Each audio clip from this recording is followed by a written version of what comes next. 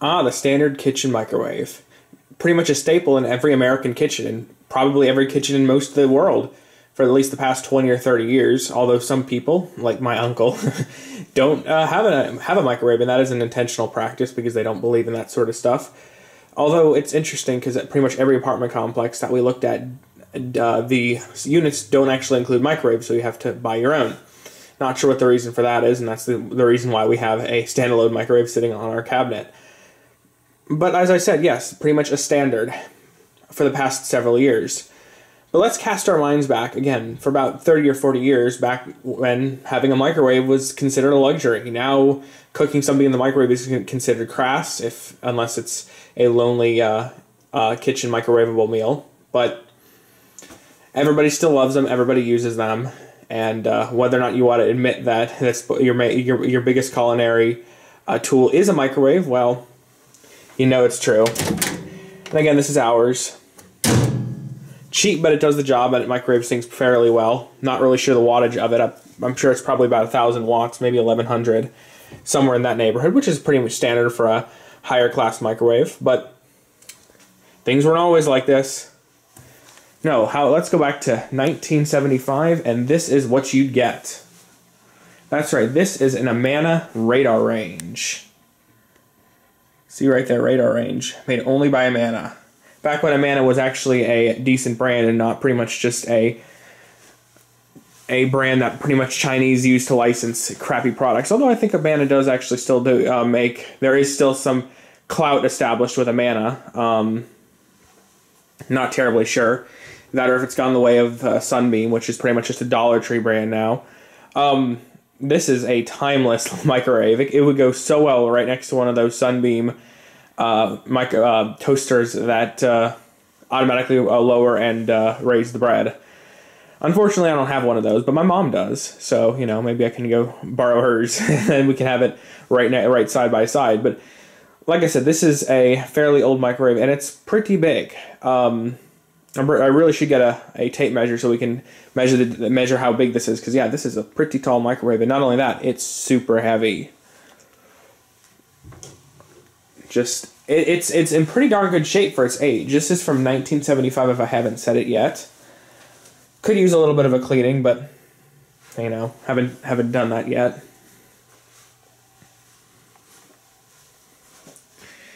And yeah, I'm excited to show it to you. I love the controls. That's one of my favorite things about it. It just looks so dated, but at the same time, it just looks so cool with the big buttons and the screen that you really can barely see. It really kind of is that hard to see. I mean, it's not as hard to see in person as it is on camera, but it's still pretty hard to see. Although having this electric screen, it probably was a luxury because not all of them have a electric screen like this. Although some of them also have a power control, and this one does not have it, although it does have a slow cook button. Not sure how that works, but I'm sure it's spelled out in the manual, which I do have. So let me put this on the tripod, and I can move the microwave back, and I'll show you what it says on the back.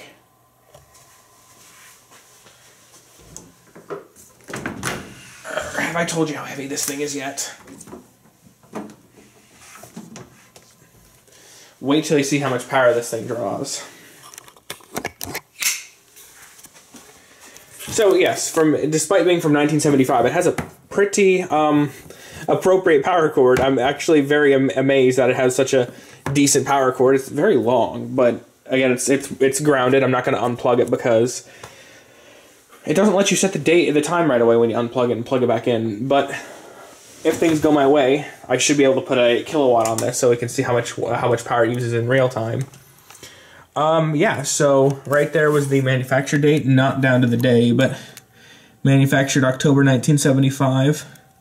And there's a bunch of information about the magnetron because, like I said, this is a very early microwave, because back in the 70s it was not common to see somebody that actually had a microwave in their house. This says 1974. Now take a look at the wattage of this. Does it say it? Come on. It's got to say it somewhere, because I know it does. You probably already saw it, but no, for some reason it just isn't telling us. But I know it does. Well, I'll spill the beans. It draws 1600 watts. Oh, it says it right there. Sorry. Yep, 1600 watts. So this thing is a beast. A serious beast. You will not find a microwave made now that takes 1600 watts. Pretty much what this is saying is if you don't put this on its own circuit, you are going to have blown fuses, which this actually did blow a fuse. Not really sure how it did, but it just did.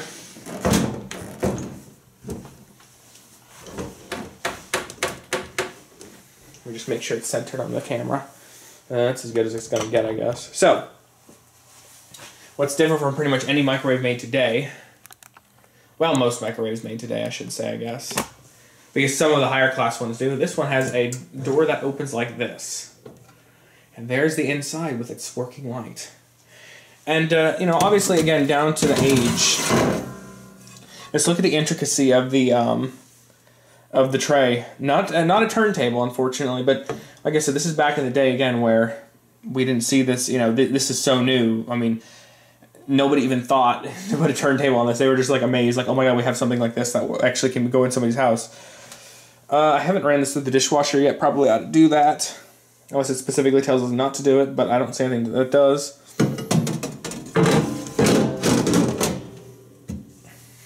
So, yeah.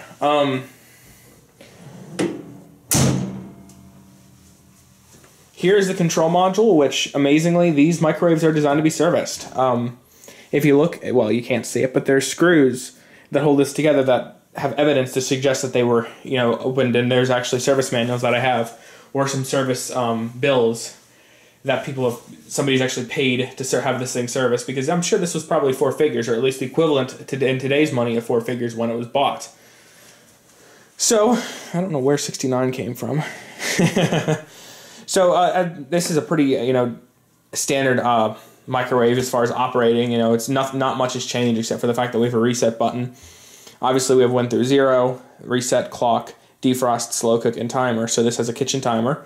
We have the start and stop and light buttons. The light button will turn the light on at any time because when the microwave is operating and when the door is closed, it does not light automatically.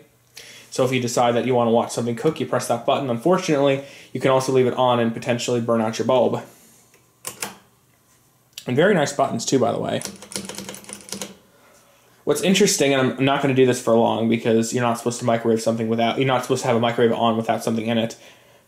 Pressing holding start will actually start the microwave. Not sure if it's a full, it actually starts the well, we could figure that out because I could put the kilowatt on it, but not sure if it starts the magnetron and everything or if it just starts the fan, but it could actually be doing the full-fledged microwaving. Yeah, so another thing that you can't really see is there is a way to actually disable the beeper, which is a very different beeper from what we're used to. If you look all the way down here, again, screws that are designed to service it.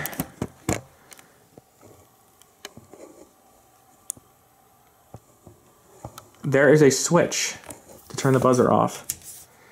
Doing that will make it so it does not beep. If it's 2 in the morning and you're trying to microwave, I don't know, pizza pockets.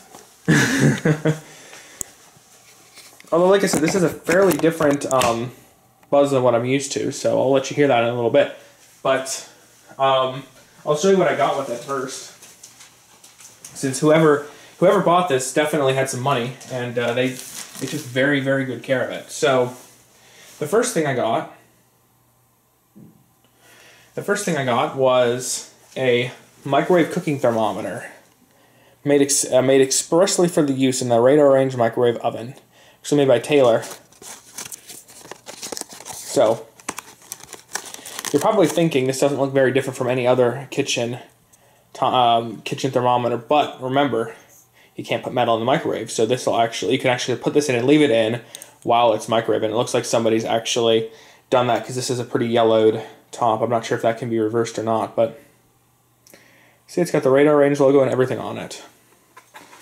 There's also a document that I put in here, so it's not too difficult to get out, that gives some figures as to how things should be cooked. I'll put that right there so it doesn't roll off. So Amana Radarange microwave oven cooking thermometer.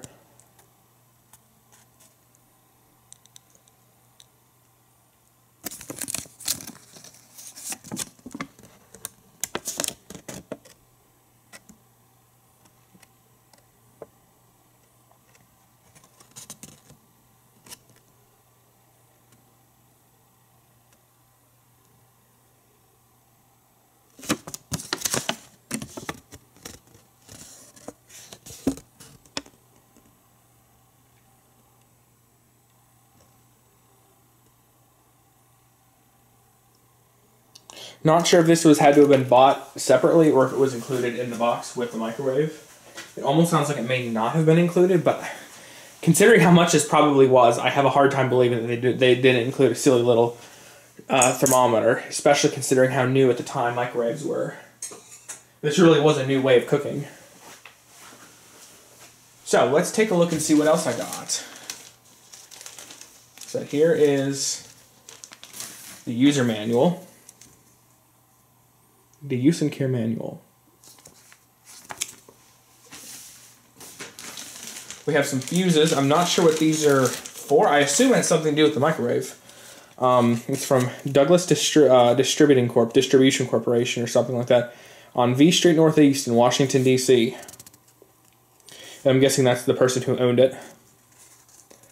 Looks like this was actually mailed. Does it have a date on it? January 17th, 1977. If you look on the postmark right there. And, oh, Radarange interlock fuse. that answers that question. And as you can see, there is the fuse right there. Very interesting looking. Wonder how hard it would be to get one of these now. And then we have a bunch of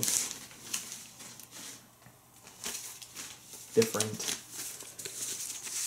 things that are written down, and unfortunately we don't have a receipt from when this was bought.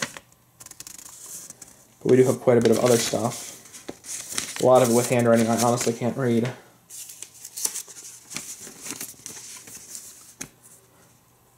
Write it. Don't say it. From the Republican Party of Virginia Beach.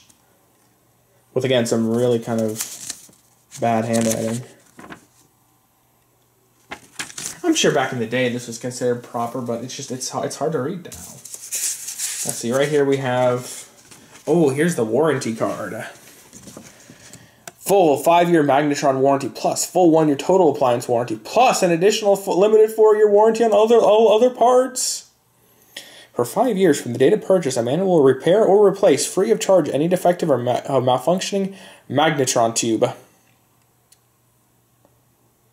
Remember, like I said, this was very early days for a microwave, so I'm sure, despite these being old appliances being built to last, it was still, like I said, early days, so I'm sure there's a lot of failures that did happen with these. I don't feel like I need to go through all of these, but I will show you this. I think this is a receipt from when it was actually fixed at some point. Looks like somebody needed a module for $110. It looks like they had some sort of a rebate. This is from, let's see if it tells us when it was from.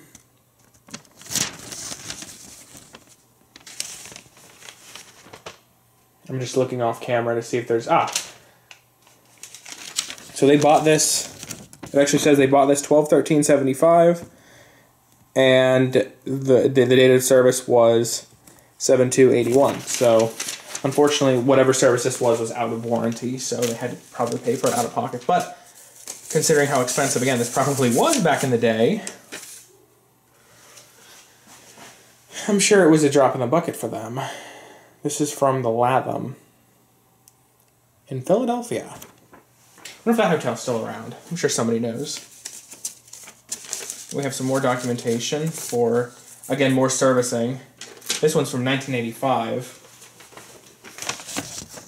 Tribbles, Appliance Parts Distributors, from Oxon Hill, Maryland.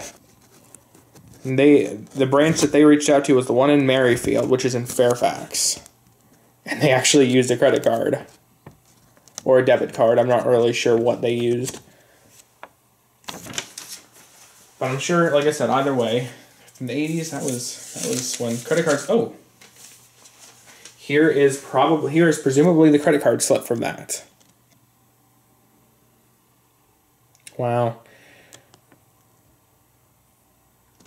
I'm sure somebody's going to come up and say, you shouldn't be sharing all this stuff. Well, you shouldn't be including it in your microwave when you sell it. And here's another one. You can... Oh, actually, no, that one has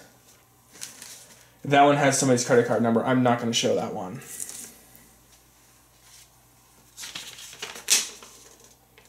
Then something else from Tribbles.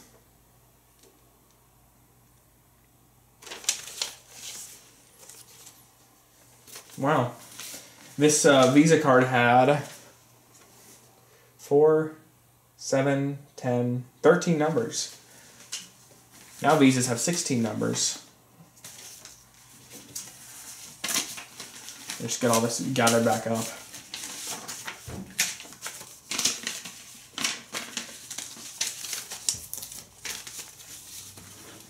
Alright, and now we're going to take a look at the manual. So again, Amana, this is the Touch-Matic Radarange, because again, it's got the buttons. Use and care manual.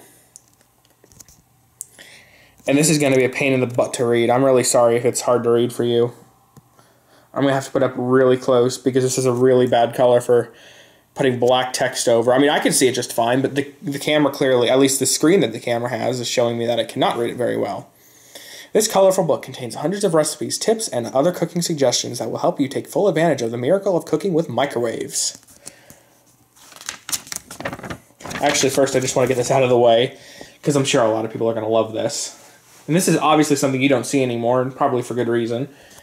In 1854, a group of God-fearing people of West German, Swiss, and we're going to skip that word. Ancestry left New York State and founded the 7 villages of Amana in the fertile fields of Iowa. I just love the part of God-fearing people. Yeah, we don't see that anymore. Yeah, I mean, you're a great person, but you can be a great person without having to, be a God-fearing man.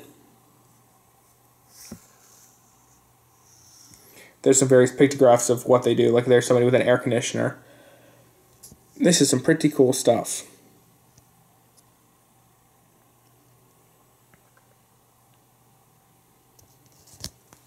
Printed in the USA. Alright, so this is the first page. Oh wow, that white balance is way off. These precautions should be read to avoid any possible exposure to microwave radiation or electric shock.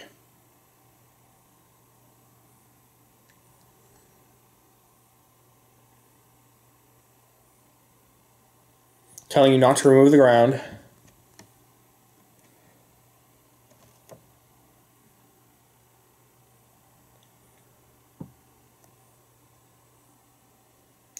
And there's our microwave, the model number RR-6W. Brand new and spiffy and shiny. Let's see, I want to show you something specifically that I find really funny. This right here.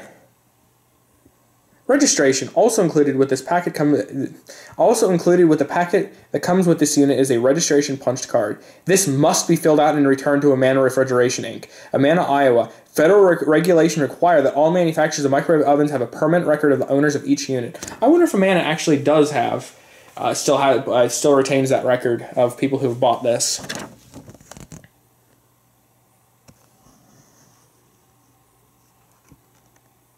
I also love this too, because like I said, again, this is back when microwaves were new. For the first few days, and I'm sorry if I keep jittering and moving this around, there's a bunch of things on my screen that make it hard for me to read this. For the first few days that you have the unit in your home, we suggest that you leave a cup or glass of water in the unit when it is not in use. This will help protect the oven if it should accidentally be turned on. Or curiosity of a family. I'm sorry. This will help protect the oven if it should accidentally be turned on, or curiosity of the family might run the oven without a load in it. It is possible to damage the magnetron tube if the unit is operated without anything in it. Things not to do. If I wasn't afraid of taking this thing apart, I would totally just scan it into the computer so everybody can see this. Because this is so cool. There's the touch. There is the Touchmatic control panel. That looks a little bit easier to see than it does now. And look, dishes you may use versus dishes you may not use. Pretty much anything with metal in it.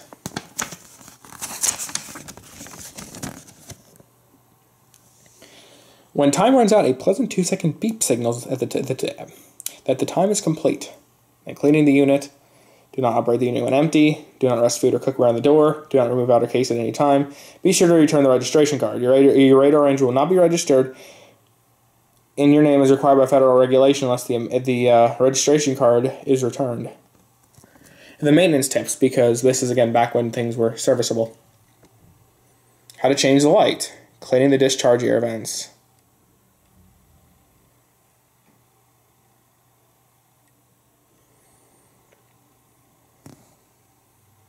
Before you call the serviceman, because calling the serviceman now is throwing the microwave away and getting a new one. Because, again, things are prone to breakage now. New Radarange automatic defrost. Because thawing should be accomplished throughout the product, the unit is designed to operate on only 33% of the normal power operated in the defrost cycle. Some foods are easier to defrost. And then we have some pre-programmed oven charts. Imagine cooking some of these things in the microwave. I'm sure, I'm absolutely sure this was back in the day when they were trying to sell the heck out of this, because this was back before microwave foods were common. You know, now everything is designed to be put in the microwave, but back then they were trying to figure out what can we do with this, because, like I said, most things were designed to be cooked on the oven, or on the stove. Because look, how would you think about cooking a hamburger patty in the microwave? Or is this just for defrosting? I don't know. Veal rump roast, cooking for 27 minutes. Again, is that in the microwave or not?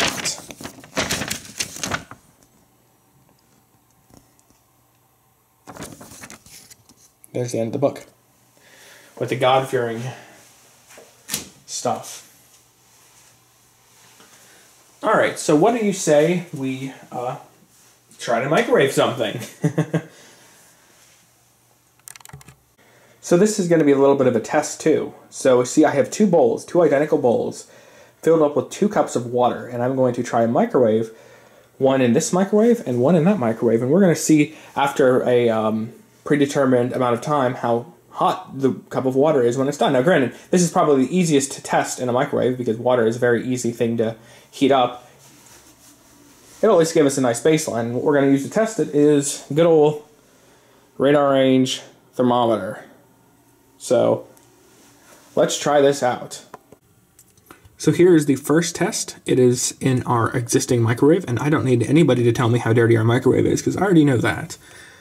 So here is the existing thermometer for the Radarange, and we're going to put it in for 1 minute and 30 seconds. So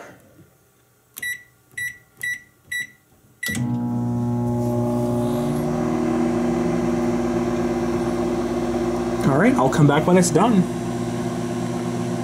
Oh, in case you're wondering, I didn't want to give this too much time because remember, water boils at 212 degrees. So if we have this microwaving the bowl of water and it hits 212 degrees, we're just kind of at that point. Once it reaches that point, there's really no more point to having it microwaved. And we can't see the temperature in there until it's done. So I'm trying to give it a long enough time to where it can do something, but not long enough to where hopefully it doesn't start boiling.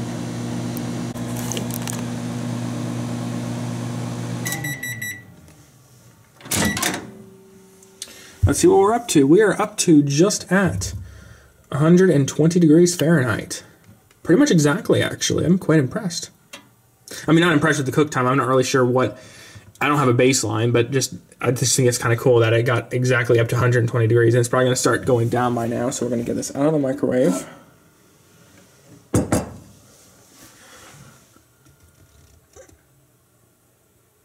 And yeah, so we'll call that 120 degrees.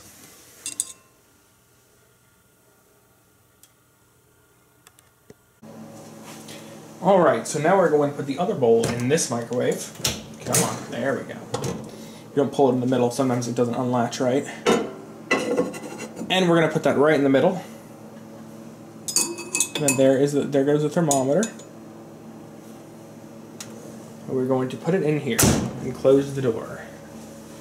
Now, you see there's a stop button. This doesn't operate like you think it does. Let's say we start putting in a minute 30. Oh, I put in 50, or the 5. So what we're going to have to do, we can't press stop. That won't reset it. We have to press the reset button. So that kind of acts as a stop.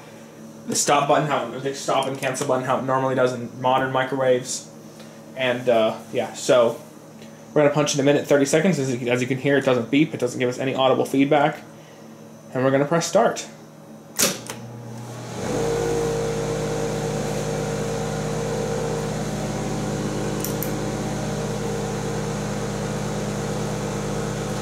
And another interesting thing is, this actually has an interlock on it. You can't pull the microwave open when it's cooking.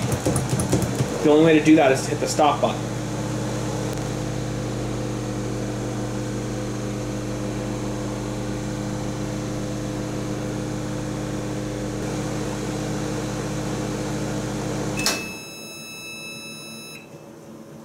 And that's the pleasant beep it was talking about. Alright, let's see what we got here.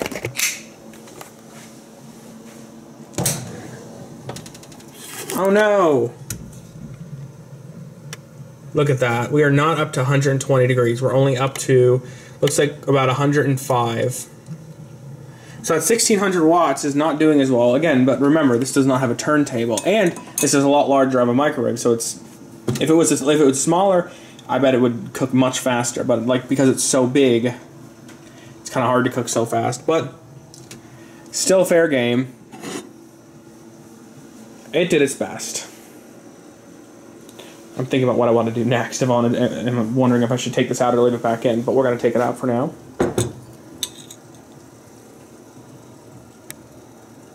There it is. I'd say this is the first sort of stormy weather of the year. Look at that. You see how dark and hazy it is over there. Well, I can see it, which reminds me of a thunderstorm. Now, it didn't start thunderstorming, and as you can see, another fabulous part of this apartment complex. But yes, I am hopeful that we start getting more thunderstorms, because I absolutely love thunderstorms. While I have the camera off the tripod, I'll just let you see inside here while it's open. It's very shiny. Very shiny, actually. This doesn't get cleaned very much. Normally you see the magnetron on the side, but it seems like it's in the top somewhere. If we were to go over to this microwave over here, we'll see that the magnetron is actually right there. This cover here. So, interesting how it actually hits from the top and not from the side.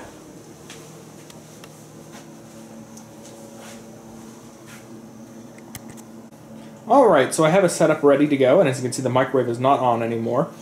And I brought down my kilowatt. If you've never seen one of these are pretty incredible actually. I paid $20 for this after this was on Harbor Freight, after a sale that was going on with these, as well as a 15% off coupon that you can always get.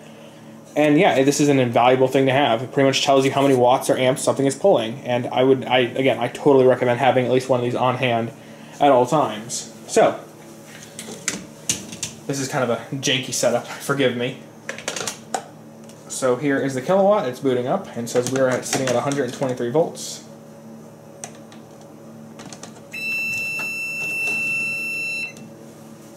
And there's the beep. And according to this now, we are pulling 6 watts just by it sitting here doing nothing. Not that great, but at the end of the day, 6 watts is not going to bankrupt you. This is about $6 a year if left on and not doing anything. So, you know, I mean, it really depends on how frugal you are. But yeah, so as you can see, it's on, but if I try to set the timer or the clock, it won't let me.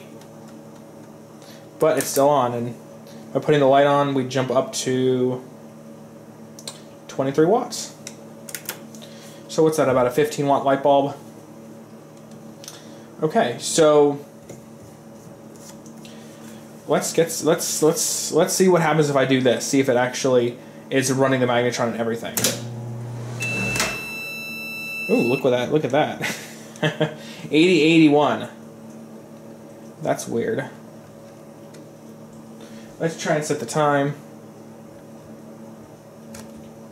Clock. Okay, so we have it on, and well, we have the clock on now, and it's jumped up to 7.5 watts. So I guess this takes about a watt of electricity. So when we press start, let's see what happens again. No, it actually is not running the magnetron because we're only sitting at 86 watts. But let me put this down. Pressing this does actually lock it. And you can hear that. That's the interlock. I'm not going to keep doing that, but yeah, that is the interlock right there. So let's get cooking. We are going to take this bowl of water. This is from the first microwave test, but it doesn't really matter since I'm not testing this for speed anymore. I'm just putting this in here so we don't damage the magnetron. Alright, so we're going to put this on for a minute.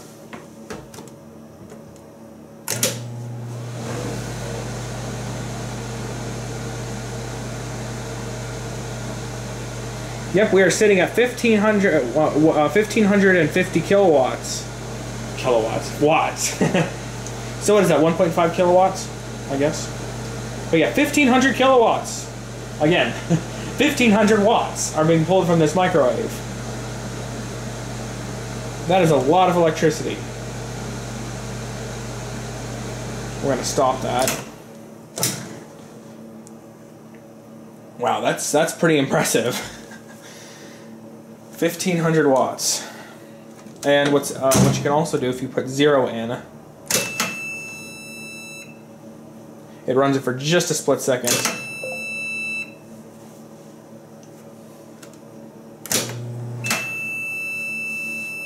And that's the beep, if you love that. I guess it really depends on whether or not you like it or not. Like I said, we could also turn that off.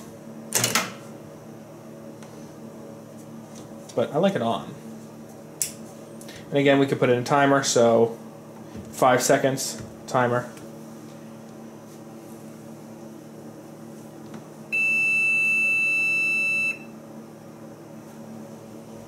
If we do, let's do 5 seconds, slow cook, start. Actually, this is a good test right here. So we're going to put it in for a minute, slow cook, start, and we're going to see what the kilowatts telling us. So we're sitting at 80 watts. So it's not running the magnetron right now, since we're sitting at 80 watts. Now it's running the magnetron because we're going up to 1,500 watts again.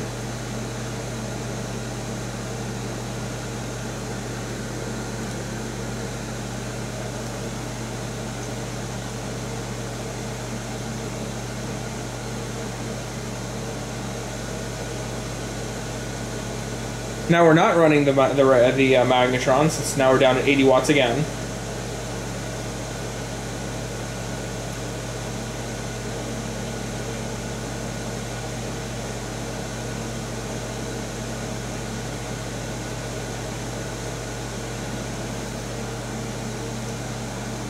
Very quiet magnetron. You can just barely hear it start up. Now we're going to do the same test except with defrost. So we're going to put in a minute on the clock. Defrost, start. So we're sitting at... So the magnetron's not running.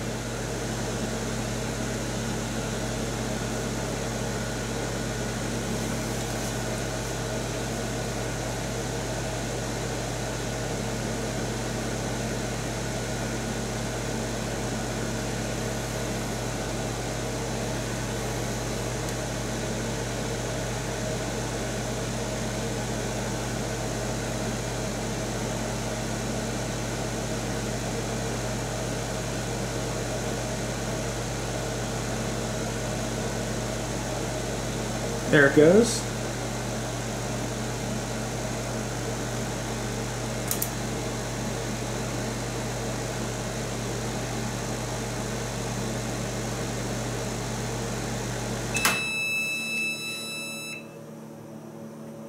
So it said in the manual that keeping it on defrost only keeps it on a third of the time, so that's not necessarily inaccurate.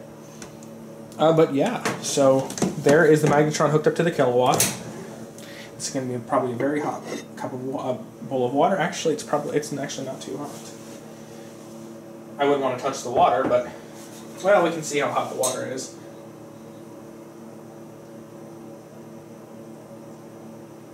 It's up to just shy. It's up to about 135 degrees. So yeah.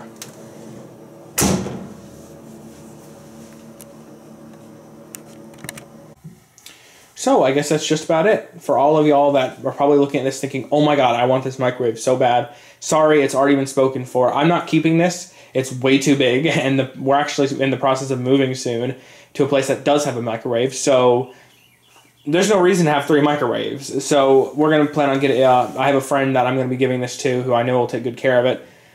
When he was younger, they actually did have a Radarange too, slightly different than this one. Didn't have the chrome finish, but yeah, so he says he plans to use it in regular operation, so more power to him.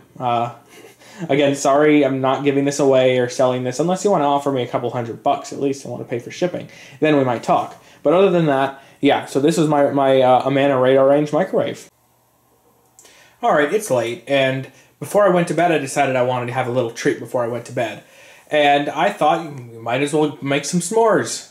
And I thought even more, because since I have to re-stitch the video together because I forgot to put in the end card, why not include this in the video so we can have another test as to see how well the Radarange works in making a timeless classic. That's right, a s'more.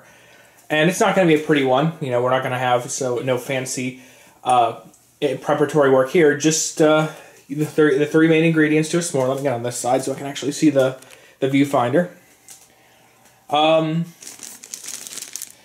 Marshmallows from Food Lion.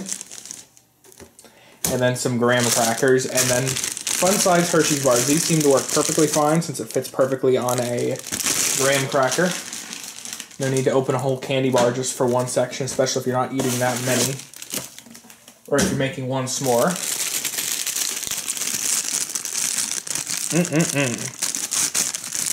Cheap graham crackers. Man, I remember when they would occasionally put these out in school. Individually wrapped packets, of course. And man, I loved graham crackers then. Something always tastes better when it's individually wrapped. Saltines are another example of that. So we're going to go ahead and put some graham crackers on a plate. Then we're going to go get our Hershey's bar, our fun-size Hershey's bar. Did you know, I went to World Market the other day, and they had international Kit Kats. If you're not aware, you've never left America and you haven't researched this, Kit Kats are actually made by Nestle everywhere else in the world, and just in America they're made by Hershey's. And let me tell you one thing, the Hershey's ones are so much better than the Nestle ones. But I digress. Here is our plate. Now I'm going to put the chocolate in first since it takes longer to melt. Marshmallows can kind of get everywhere when you put them in the microwave, so you don't want to keep them in there too long. Let's see, we're going to put 30 seconds on the clock.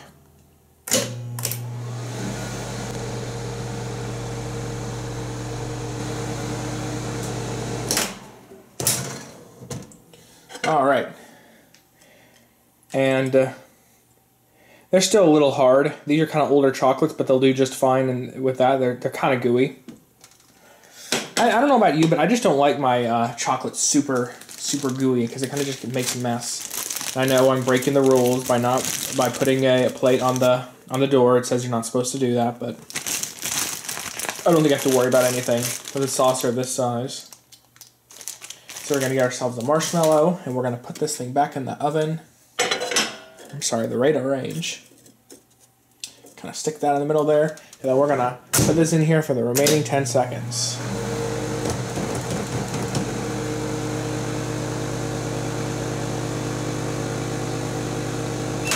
And you can see that marshmallow started to overexpand, but that's okay.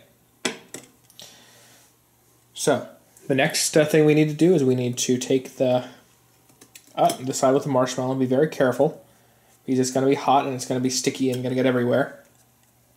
And you put it on your graham cracker on the other side, and then we need to start crunching it down.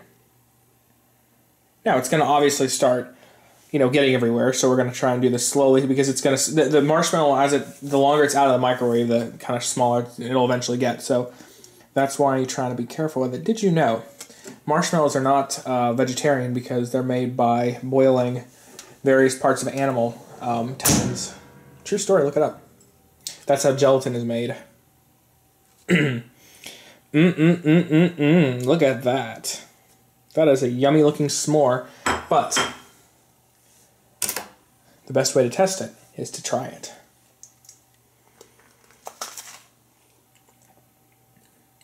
Now that is one yummy s'more.